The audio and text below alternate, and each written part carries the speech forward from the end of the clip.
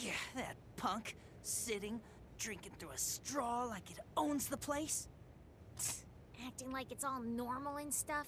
It's really starting to grate on my nerves.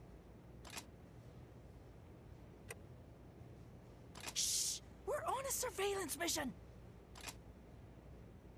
Yeah, sorry, it's just you. Don't sneak up on me like that. Jeez.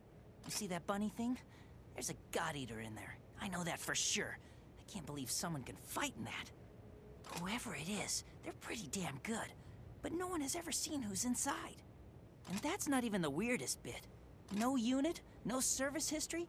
It's an enigma wrapped in a mystery wrapped in a costume. Hibari knows everyone, so I asked her to do some research. The next day, she came back white as a sheet.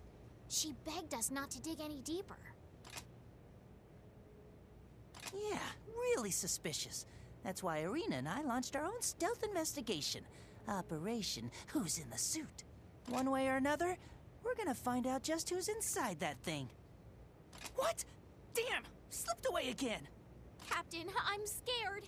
It's like there's a dark storm brewing on the horizon.